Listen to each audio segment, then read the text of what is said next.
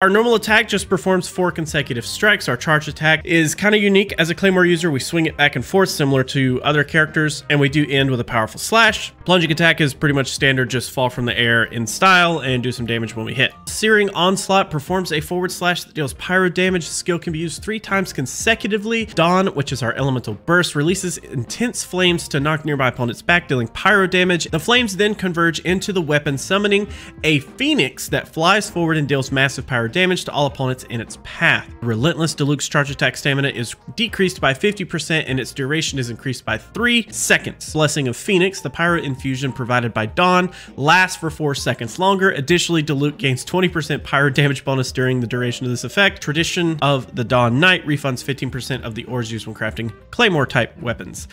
So that's cool.